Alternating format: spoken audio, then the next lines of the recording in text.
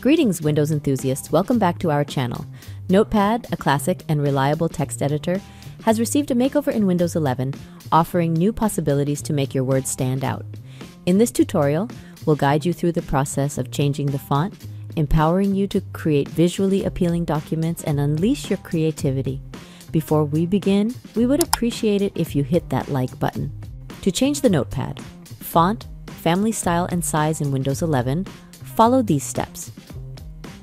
Open Notepad on your computer, click on the Settings button, click on Font.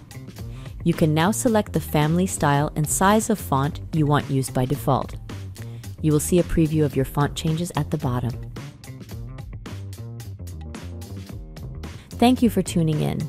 If you enjoyed this video and found it helpful in personalizing your Notepad experience, we'd greatly appreciate it if you could subscribe to our channel.